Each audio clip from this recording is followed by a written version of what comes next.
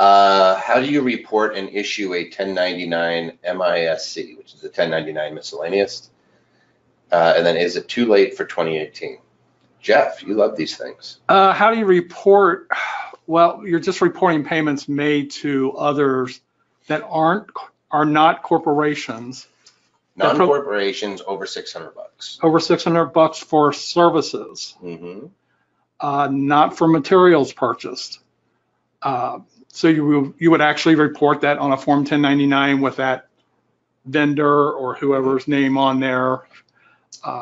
Yeah, now you're a little late for 2018. It was actually due, January 31st was the first due date. Yeah, the ones with box, the non-employee compensation, we call it, your independent contractors, those had to be filed by January 31st.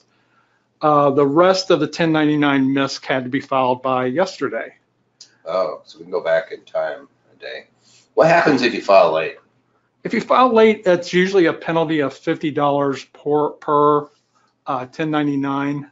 What if you just don't file? And they catch you? Yeah. Oh, that's a much bigger penalty of $50. Don't file. No, I'm not going to say don't file. I'm not going to say don't file. And here's the thing. I mean, if it's a 1099 between you and your kids or somebody you know, it's maybe a little more important when you need to report that income to a third party. Yeah. Who has to have that information. All right, so I'm going to give you guys my 1099 story.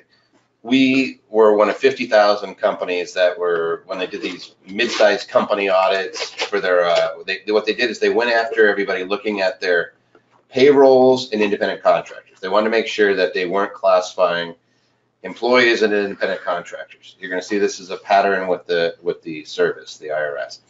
So they did 50,000 companies. We were one of 50,000 companies. I want to say it was about 10 years ago. But they go through all of your payrolls. They go through all of your contractors. And you have to have either a W-4 for your employer or a W-9 for your contractors. Right. And we had a couple that we didn't have W-9s on that were corporations, but they had since expired. So this is kind of the rub. You're looking at going, wait a second, these companies, one was a landscape company, and the other one was a magician. It ended up being number 2 on America's Got Talent. So like we were watching him and we were cursing his name because he cost us 700 bucks. And here's how. If you don't 1099 or you don't have your W-9, you're not in compliance, then you have to pay a withholding. Even though they probably paid the tax, it doesn't matter if they paid the tax, the IRS can come and say, you have to pay your 28%. So we ended up paying like 700 bucks. It was like, we looked at it and said, it's cheaper just to pay it than to try to track these guys down and get all this stuff because they weren't answering phone calls, and I was just kind of annoyed. Yeah, this is one reason why we often say that before you pay any of your vendors, make sure you have a W-9. Because if you pay me and then ask me for tax reporting information later, there's a good chance I'm not going to give you that information. Mm-hmm. So you better do it. Better do it before you give them the money. Yep, that's what we do. It's like, here, W-9 and I'll send you a check. Somebody's asking about Michael Avenatti. You guys are horrible. How did he get away with not filing for 10 years?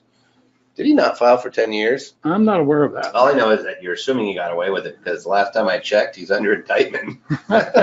He's been charged with tax fraud and with all sorts of heinous stuff. Like he messed with Nike. Don't mess with gorillas, guys. Here's a hint. Don't poke the bear. Nike is a big, huge company, and they said, "Oh, Avenatti." Within a week, he was being arrested, which is bizarre because you can't get the feds to do anything in a week. But all of a sudden, you just woke up the bear, and the bear is going to take a bite out of you. And, I was shocked that he always seemed like such a nice guy. Such a creepy foreign lawyer. I know that's what you guys are all thinking. Yeah, no, he was really doing a nice thing by helping somebody blackmail. No, I'm not even going to get into that. Lawyers bug me. All right. He messed with Trump, or was that Stormy? You guys are horrible. We uncorked something here. You guys are all being honoring.